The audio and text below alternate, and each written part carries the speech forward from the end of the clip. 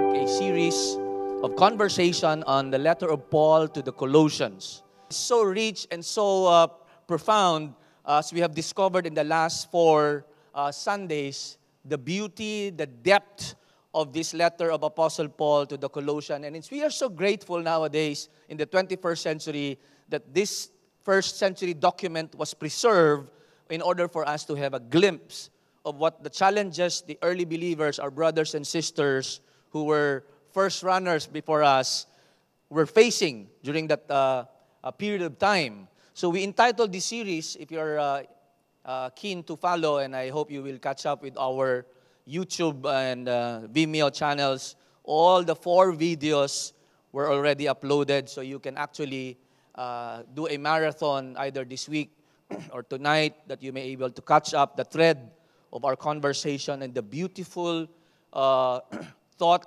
and messages of Paul to the Colossian believers. The title of the series that we have given is CHRIST-FUL, the fullness of Christ, because the Lord, through Apostle Paul, was calling them to Christian maturity. So the entire letter of Apostle Paul to the Colossians was a call for them to continue in their Christian walk, in their Christian maturity, no matter the pressures around them. And last Sunday, we saw the central passage of Colossians chapter 2, 6 to 7, that summarizes, that encapsulates the entire message of Apostle Paul to this small church in Colossae, where he encouraged them that since you have received Christ Jesus as your Lord and Savior, continue to live in Him. So it summarizes in that 2 verses a call to Christian maturity, because Apostle Paul believed that when you grow into maturity in Christ, you'll be able to discern, you'll be able to know the truth, and you will be able to stand on that truth, solid, disciplined, firm, against all these heresies that are threatening the unity and the soundness of the early church in the first century. So a call to Christian maturity. So last Sunday, just a recap for those of you who were not with us. Our salvation, this is what we have drawn from Apostle Paul's message in chapter 2, 6 to 15. Our salvation in Christ is fully sufficient, not deficient. Simply because the false teachers that were surrounding the Colossian believers were confusing them, sowing doubts in their hearts, saying that what Christ has done on the cross was not sufficient. That's why you have to do and add some rituals and some observances of the law in order for you to be completed, to be integrated fully into the family of Abraham. And so Apostle Paul right away arrested that thought and said, these are not true. Get rid of them. Don't listen to them, because your salvation in Jesus Christ, as far as Christ's victory on the cross is concerned, it is fully sufficient and it is not deficient. And he used beautiful metaphors and images in the first century that we were able to understand last week. Like he disarmed the power of evil and darkness. So he canceled them, the legal obligations, the IOU letters that because you have owed the law, you are not able to fulfill the law, therefore you owe the law, and these are all the things. And Apostle Paul beautifully painted it and said, Jesus Christ took that letter, took that legal charges against you by the law, and nailed it on the cross, nullify it, cancel it, and not only that, he actually disarmed the power of evil and darkness. That made the salvation we have in Christ fully sufficient, not deficient. So let's move to our series number 5, Colossians chapter 2, 16 to 23. We'll just focus on these few verses. Realize in Christ. There are so many things that we need to understand. There are things that Christ has already accomplished and has been realized in the coming of the Messiah that is so significant for us in our journey as Christ followers, because the false teachers that were roaming around in the Colossian church were trying again to derail them and sway them and distract them about the things that Christ has already accomplished when He came. So realize in Christ.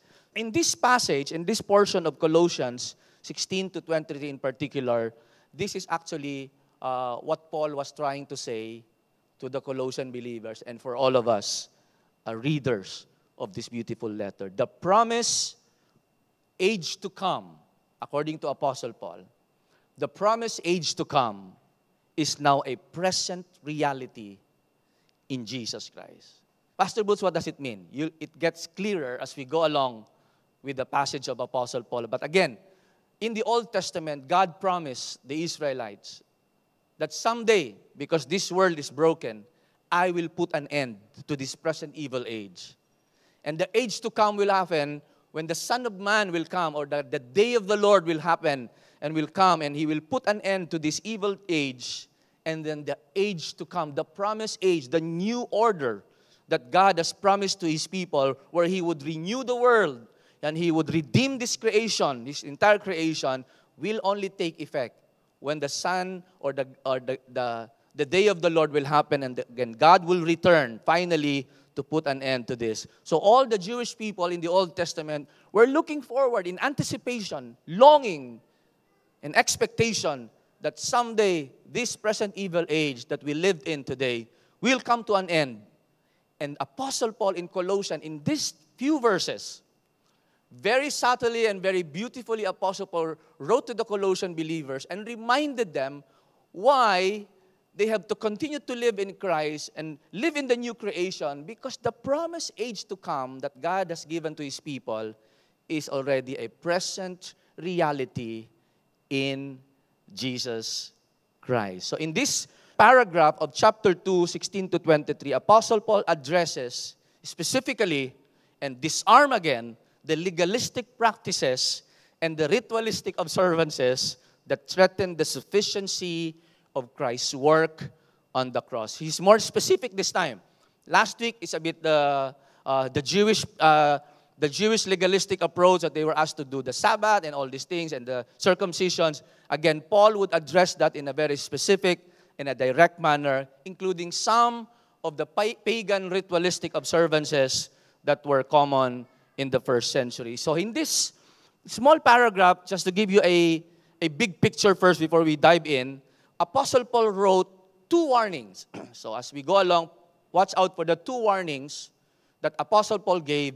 In the 2 warnings, he gave 2 reasons why we have to disregard all this nonsense philosophies and teaching. So Apostle Paul will give 2 warnings, and he will give 2 reasons at the same time. And at the end of the paragraph, he would give a rhetorical question and an explanation why.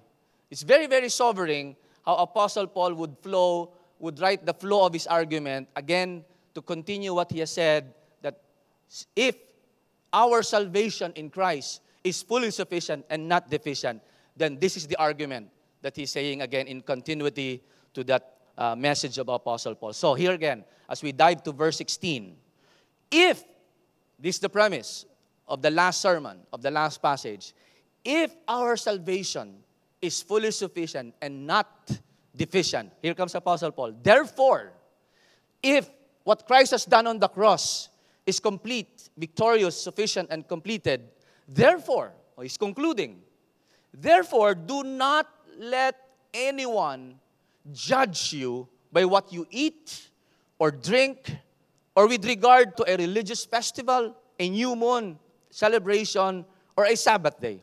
Here comes Apostle Paul giving us the first warning. The Colossian believers, pay attention. Therefore, since we have victory in Christ, do not let anyone judge you by what you eat. So in this verse, you will see Paul is talking about eating and drinking, because apparently these religious leaders were saying, no, you should not eat this, you should not eat that, or you should observe this festival and do this Sabbath. Obviously, he is pointing again and continuing his discussion with the Jewish legalistic teachers that were trying to confuse the believers. Again, you said you believe in Christ, you're part of the church, that's good, but you're not yet fully integrated into the family of Abraham because you're not eating kosher food. Kosher food, those that are only eaten by the Jews. They have a lot. In Leviticus, in the book of Leviticus, there's so many prohibitions. Don't do this, don't eat this, don't eat. God has his reason why he commanded the Israelites to do this in the first in the Old Testament. So the Jewish people were distinct as a community. They would not eat certain kinds of food.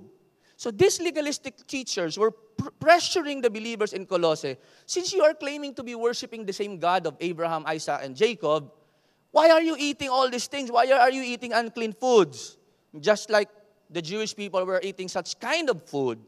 And why are you not doing these religious festivals or the moons and celebration or Sabbath day? Why are you not observing the Sabbath day? And Apostle Paul, this is very revolutionary in the first century, especially speaking from an apostle who was a Jew. Do not let anyone judge you, condemn you. Again, Romans 8:1 says, Apostle Paul would say, therefore there is now no condemnation. Wala nang condemnation to those who are in Christ. So Paul again echoing here, if there's anyone there in your church trying to judge you because of what you eat or drink or because of holy festivals that you fail to observe, do not let them judge you. Why? Why, Apostle Paul? Later on, he will explain. But very, very observant. You have to focus your minds in understanding what Apostle Paul, every word that he was saying. So eating, drinking, let's talk about that. So how's the evolution and the progress, Pastor Butch? Kailangan ba pa natin kumain ng dinuguan? Kailangan ba, mga Filipino, in our context, we ask all those questions. Don't do this, don't do that, not allowed to eat. And the first thing that comes to our mind, so what do we do now, Pastor Butch? I'll give you a back view of what Jesus said when he was still on earth and ministering to the Jewish people in Israel, where again, they were accused in Mark chapter 7, the religious leaders accused Jesus and his disciples, why are your disciples eating with unclean foods or without washing their hands and so on and so forth. And in this context, Jesus said something very revolutionary that really questioned, a lot of leaders questioned him of his faithfulness to the Torah, to the Old Testament, the Jewish law. And here's a glimpse of chapter 7 of Mark.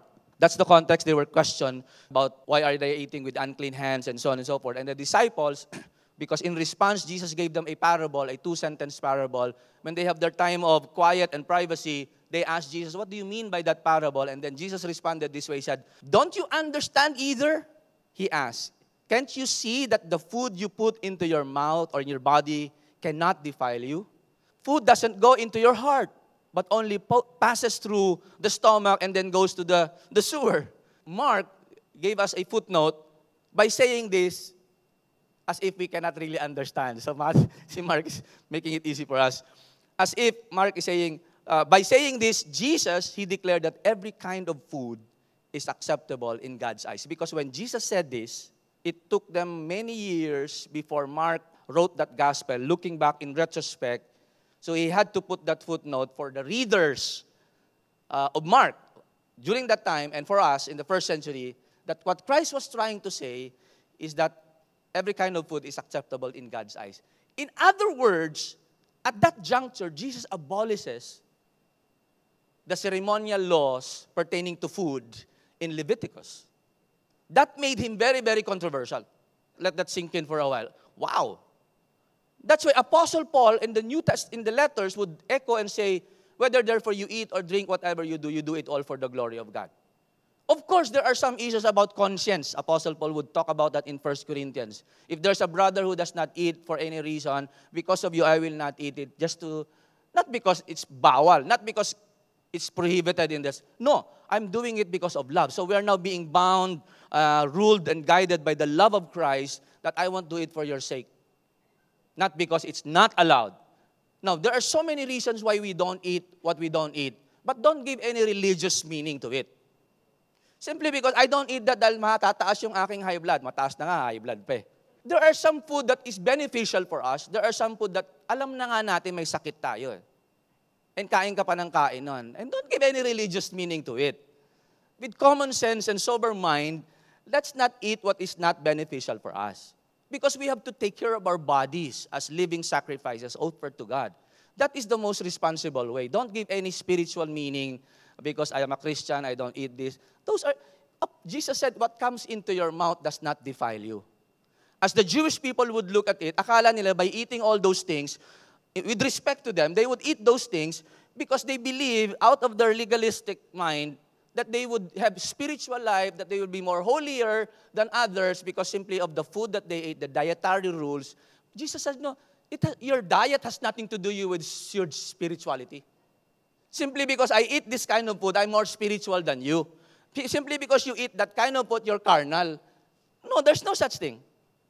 So Jesus, what defiles a man is what comes out of his heart. And then in the passage, he would say, because in your heart, there are hidden immorality, hatred, greediness, and so on and so forth. So out of the abundance of the heart, the mouth speaks. Wow, Jesus is so blunt. It is not about what you eat, because they are trying to judge you are defiling yourself because you did not wash your hands spiritually and so on and so forth. Jesus arrested that. And here Paul, without even elaborating that, do not let anyone judge you by what you eat or drink or the festivals. All these things may affect sa maturity ng isang tao. It has an effect on the maturity and the spiritual growth, because as you continue to grow in the Lord, you'll be able to know and understand that your body is God's temple. You also have to take care of your body. Meaning what I eat, what I do with my body, I will be accountable to God who gave this body to me. It includes what I eat, it includes what I do, it includes how many hours I sleep, and how I abuse my body. Because that's true. Because most of the time, our spirituality is imbalanced. So here's Jesus saying that. And let me go back to what Paul said. Do not let anyone judge you by what you eat or drink, or with regard to a religious festival, a new moon, a celebration, or a Sabbath. Alam niyo po ba yung mga Israelites, just to give you a backstory, when they observe Sabbath, it's not only because they would dress on the seventh day. The original intention of God was good. But through the years, nahaluan ng kung ano-anong human concept and legalistic way, that it has become very legalistic in its approach. Na it's no longer serving according to the purpose of God, why God gave them the Sabbath for them. To rest, to remember their labor in Israel or in Egypt that God has delivered them. Another factor about Sabbath is this. Listen carefully, beautiful. The Jewish people, when they observe Sabbath, one of the spiritual significance of Sabbath and implication is for them to rest for one day, to meditate on God's goodness, and at the same time to have a foretaste. Listen carefully. When they observe Sabbath, they would keep themselves quiet and observe with worship, remember Yahweh and the Word of God. They would read. One of the purposes for them to have a glimpse, a foretaste of the coming age to come. That they would look, it's all pointing forward. Every time they would observe Sabbath, it is always pointing forward as a signpost. Pointing forward, this is like experiencing now, in a day, in a 24 hours, what it means to live in the age to come. So the Sabbath observance for the Jews gives them a foretaste of what it feels like when the age to come has arrived or will arrive. So I want you to catch that.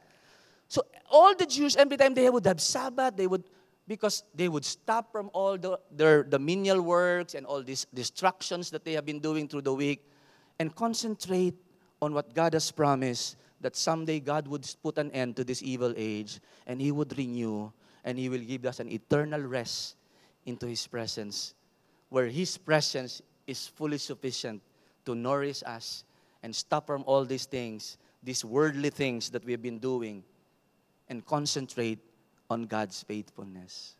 Even all the festivals, the Passover, the Pentecost, the Tabernacle, and all this unleavened bread, all of them are signposts pointing forward to what God has promised.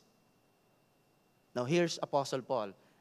Why he said, do not let anyone judge you on these things, because these, in verse 17 he continued, because these are a shadow. Listen carefully, catch this. These are a shadow of the things that were to come. So these are signposts. These are referring to the festival, that thou shalt not eat, all the ceremonial laws that God has given to the Jewish people in the Old Testament. These are a shadow of the things that were to come, pointing to the future as signposts.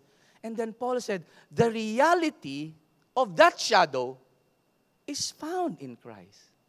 In other words, Apostle Paul is saying, all these regulations of the Old Testament, of the Jewish people were given, but these are shadows of the object that is yet to come.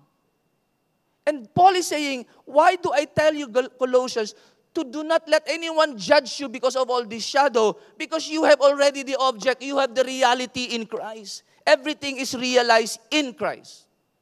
You don't embrace the shadow when you have the reality. I was supposed to show you a picture. I shared this story before many times. I was sent here to Singapore 1994, May. 10 days ahead of Sister Manju and Nichelle. Our daughter was 6 months old. I left him in the Philippines.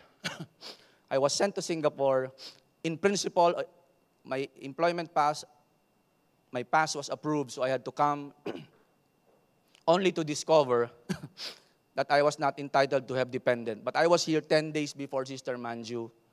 So I was staying in one of the shop houses there in Neil Road, the 3rd floor. I was alone. Almost every night, I'm in tears. I miss my family, my daughter, Nichelle, and my wife, Manju. I had this picture of them. I would always look at them before I sleep with them, embracing this picture. For the past 10 days, at the most loneliest time I've ever had in Singapore, because that's the first time I was separated from them. But I was counting the days, the long hours, 10 days of waiting. I could not wait. I would travel to airport just to practice how to travel to airport. I would hope to see my family every day, mga kapatid. I would eat my lunch before sleeping. There was no phone. We don't have cell phone. We don't have Zoom where you can talk to your family abroad, back home. And the day came.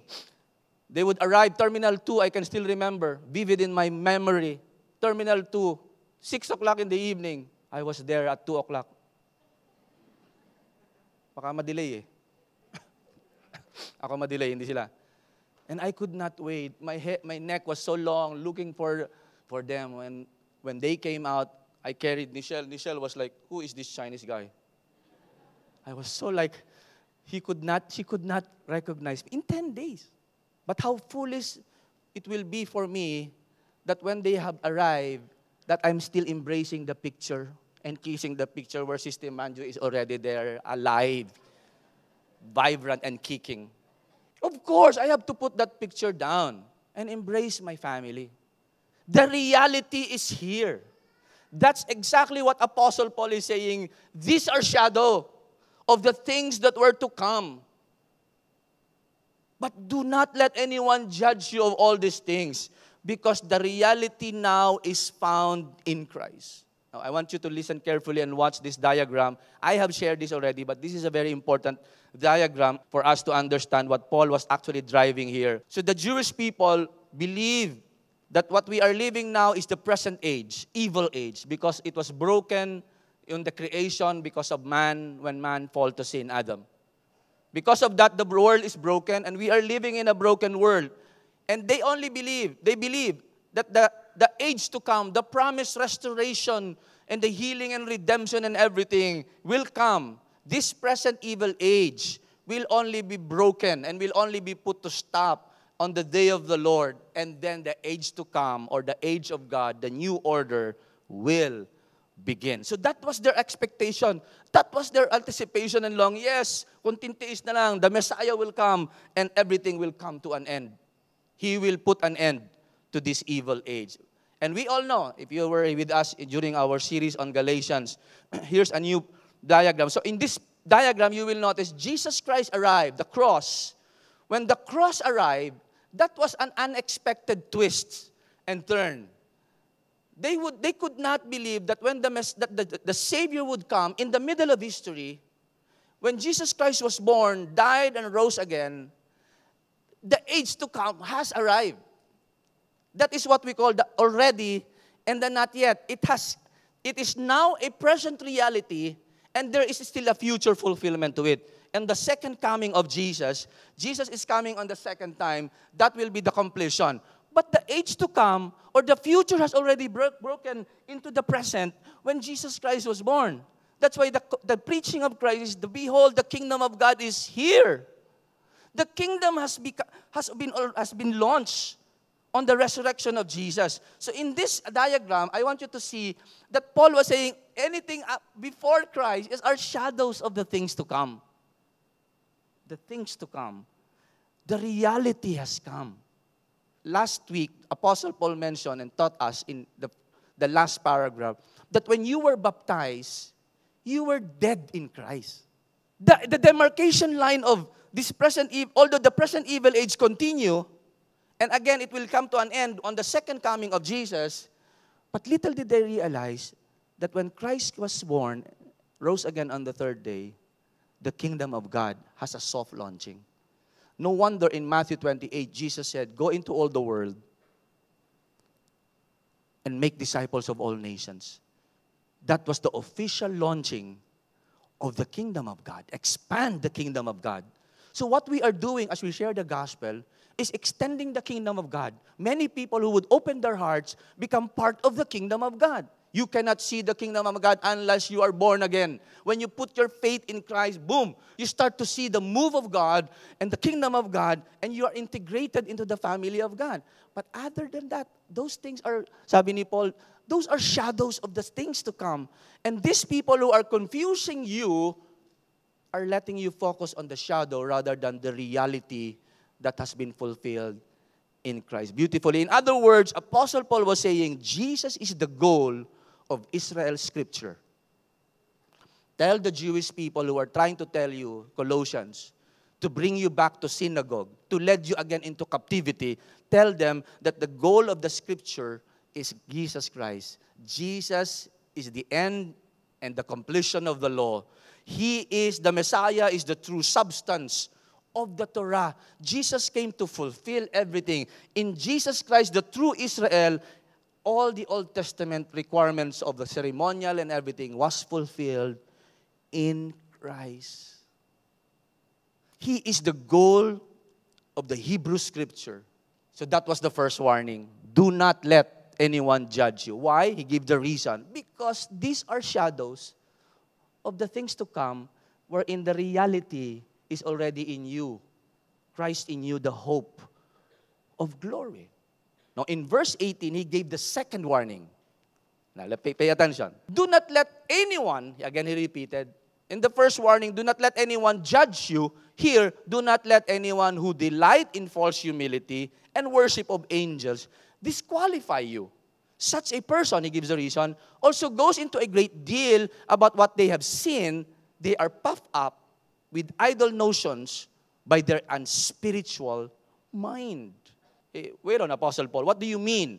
Do not let anyone who delights in false humility and worship of angels disqualify you. The word disqualify is the word the picture of an umpire. It's like a referee that disqualifies you or terminates you or rob you. The picture here is to rob you. Do not let anyone rob you of the prize or to disqualify you in the competition.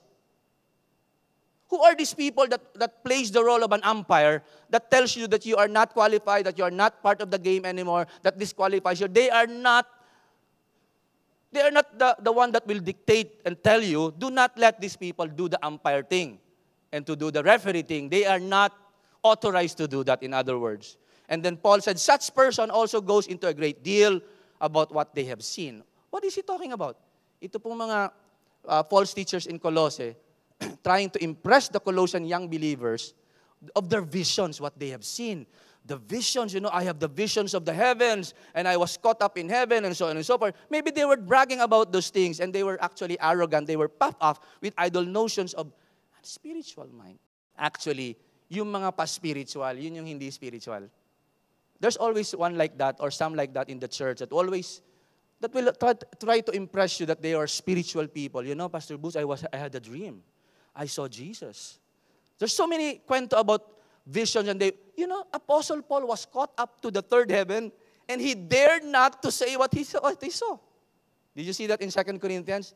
Apostle Paul was caught up in the third heaven, as Apostle Paul would mention that, and he even dared not to say or write about all these things. Well, on the other hand, sometimes we tell those stories just to make an impression that I'm more spiritual than you, and so on and so forth. This is actually what's happening in Colossae. They even have the false humility. Ano yung false humility? Usually associated po, one Bible scholars explain, maybe because of their fasting. Because fasting is sometimes required in your prayer so that you will have an experience of the divine. The mysticism that Paul was attacking here is that you will have a certain key experience, spiritual experience, miraculous experience because you're fasting and praying and so on and so forth. And even the worship of angels, that maybe they would claim that they were like part of the worship of angels. Or I was caught up in heaven, I attended the worship of angels. Well, most of the time, maybe what you have seen is just a figmentation of your imagination and your hallucination or whatever, especially when it is not aligned with what the Scripture is saying. John, maybe you're quoting about John. What about John? Because he was commanded to write it down. So in actuality, this is what's happening here. The impression that I'm spiritual than you, makinig kayo sa akin, I usually worship in the morning with angels. Wow, can you imagine all those claims? That in my devotion, I had the access to join the devotion of the angels, the worship of the angels. Do not let anyone disqualify you. A person who goes into a great deal, pinagyayabang nila what they have seen in their vision and so on and so forth. All these are actually unspiritual mind. They have lost connection with the head. Which head? Jesus is the head of the body, the church, the entire creation. They have lost connection with the head, from whom the whole body, the church, supported and held together by its ligaments and sinews, grows as God causes it to grow. Why? Because these false teachers, these mystic teachers, who were telling them that you have to experience this, you have to experience this, you have to feel like this, you have to do this, because this is the path to spiritual maturity and growth. Paul said, no. That is not the right path to spiritual maturity. It is actually your connection with the head. These guys, they have lost connection with Christ. And they're claiming that the way to spiritual maturity is other than Christ. That's wrong. The head is the one that sustains the nutrients in the body. That's the imagery of Apostle Paul here. If the body is disconnected from the head, how can the body grow? So the key point of Apostle Paul, you want to grow, you hold fast to the head. Maintain your vital connection and your union and relationship with Christ being the head, because the growth, the true spiritual growth, flows through the head from Christ to His body. Again, we're still in the theme of spiritual maturity. This is actually what the false teachers were trying to confuse them. The mystical way of doing it is the way to spiritual growth. Paul said, no.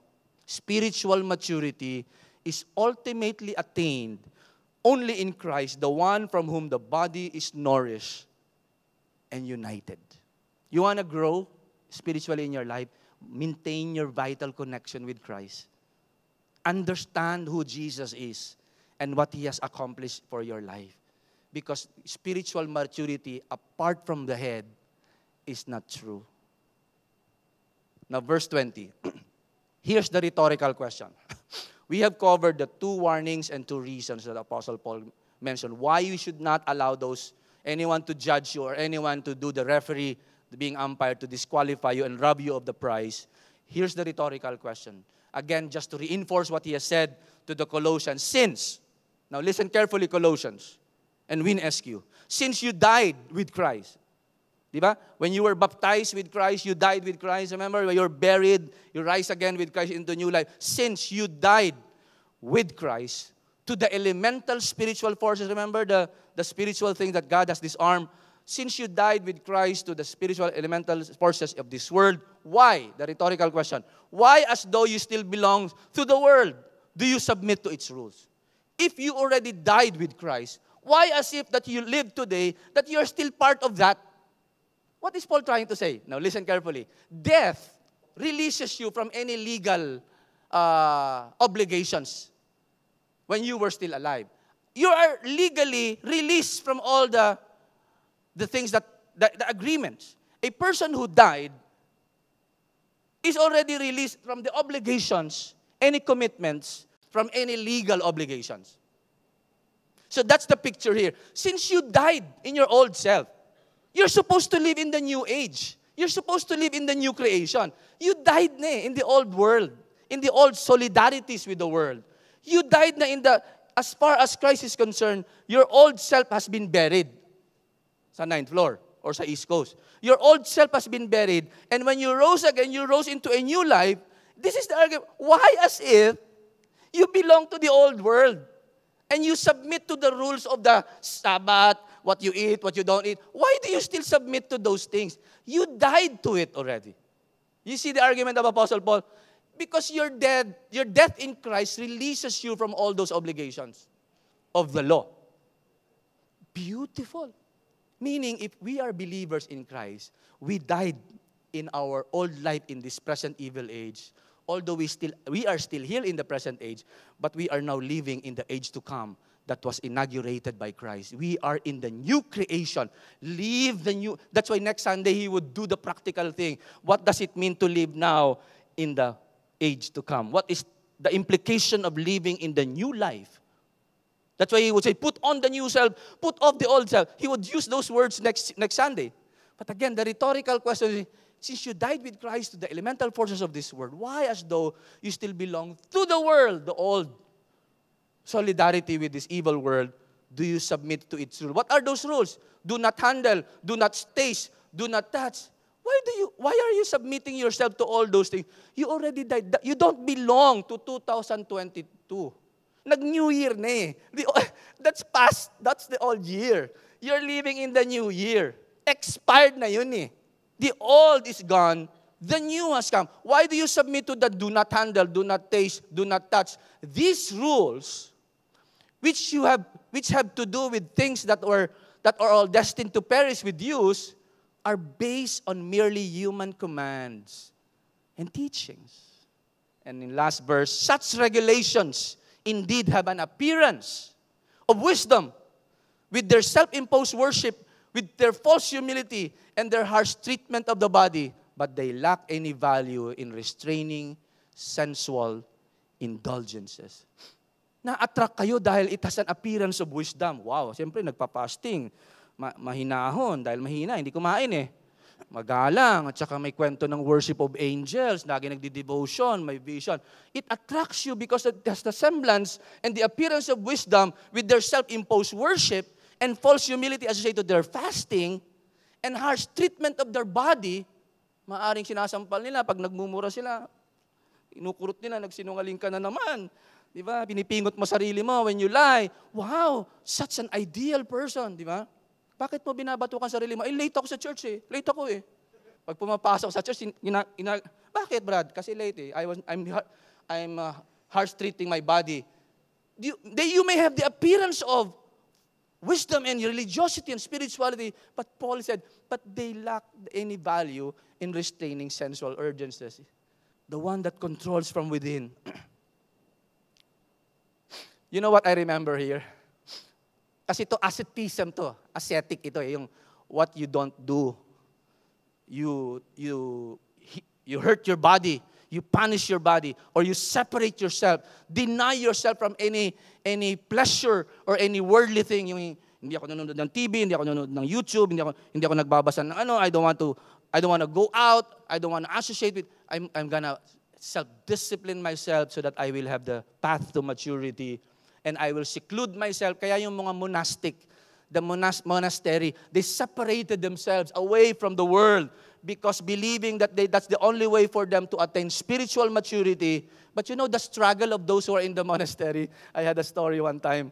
I read this story. The monks in the monastery, because they have to purge themselves from the lusts and the indulgences of the flesh, that they have to punish themselves whenever they would feel that. They have this kind of rule na if they have evil thoughts, lustful thoughts, this is the story I've read, the lustful thoughts of the monks during the monastery time, what they would do, they would jump to the bushes with thorns to punish their mind and their body. So can you imagine at dinner time, you would know who have evil thoughts because bakit galos-galos ka, sorry. Can you imagine? Every day they would jump there because there is evil thoughts, lustful thoughts, and immoral thoughts which they could not control. Separating yourself is not the solution. Jesus did not command us, isolate yourself from the world. that you may not be contaminated. No. You know the beauty of the new creation, when you died to your old self and you rise alive in the new creation, God would give us new desire. Yes, there is still battle. Meron pa rin pong away because we're still living, our feet are still in this present evil age. But the Holy Spirit that is living in us is battling again. That's why we are commanded to continue to follow the Spirit, because there is battle within our hearts. There will be a war of thoughts, but God would give us a new desire. How many testimonies we have heard from people who radically changed, all of a sudden their desire to smoke stopped without any explanation because God gave them a new desire, evil thought. That's why Paul would say, read, fill your minds with what is good, what is honorable, what is true, because punuin mo yung isipan mo para may panlaban ka sa masasamang isip. But if our minds is full, is empty with the Word of God, there's nothing to fight. That's why when we read and continue to mature, we soak ourselves with God's Word and we submit ourselves to the Holy Spirit. We always associate, we always grow with brothers and sisters, and we follow God's prompting in our hearts. Slowly, lumalabang ka eh. Because napupuno ka ng Word of God, na lumalakas yung Word of God, ang banal na Espiritu, you'll be able to control. That time, you don't become sinless, but because you become sinning less. You get that?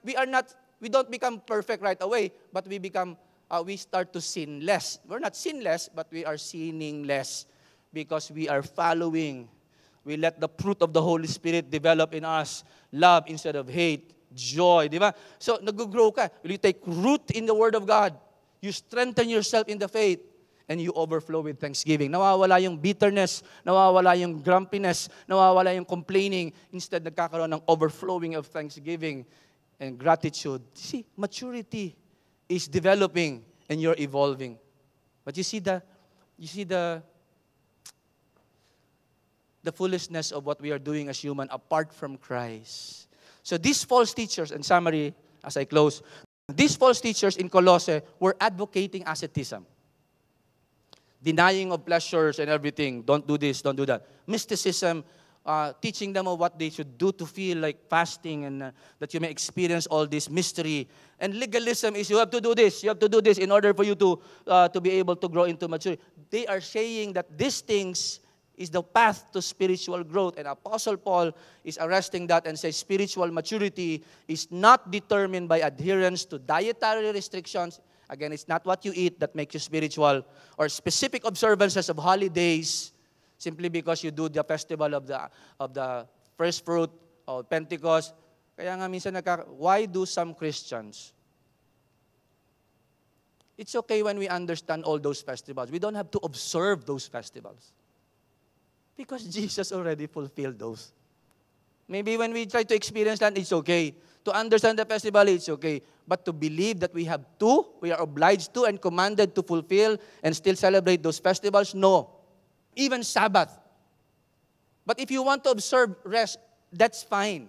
But you're not commanded to do that. But if you want to do it, then let us not be, ako pastor talagang 7. It doesn't matter now. The Christians in the New Testament, in the entire New Testament, there is no command that Christians have to observe Sabbath. But if you want to do that, fine. But not because it adds to your merit to be accepted by Christ. Remember, these are shadows that already has fulfillment in Christ. So, spiritual maturity is not determined by adherence to dietary restrictions, specific observance of holidays, or external rituals like fasting. Fasting is not bad, but you do fasting that you may know the will of God, not to be spiritual badge. Ilang weeks ka na nag-fasting, Brad? Ako 40 days na. Naka-3 40 days. I have more medals than you. No, it has nothing to do with that. It is the fruit of a vital union with Christ. Hindi masama mag-fasting, mga kapatid. It's good if you do it the right way and with the right motive and intention to know God, but it has nothing to do with spiritual badge that because we fasted for 50 days or 100 days, that we are more spiritual than those who have not experienced that. There are several reasons medically why people could not fast because of medical reasons. So God is not grading us because of those things. Paul was asserting that the genuine path to spiritual maturity involves steadfastly holding on to Christ as the head. Why?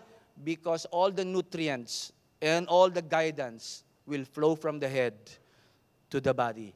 These religious leaders have lost connection with the head, as the words of Apostle Paul, rather than adhering to these misguided human rules. We are free in Christ, but do not use your freedom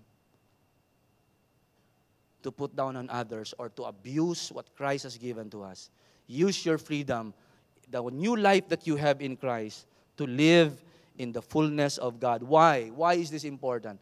Because the promised age to come is now a present reality in Christ. We died in the old solidarity with the world. When we rose again in baptism, we rose with Christ. We live now in the promised reality in Christ. This life is different from that life. Don't submit again yourselves to all the regulations of that old life. You live your new life, which we will talk about next week. But this is the challenge for us. Embody the new life you have in Christ. Put some flesh to it. Put some action to it. Embody. Ipamuhay natin ang bagong buhay. The new life that we have is the sign that we are in the new creation.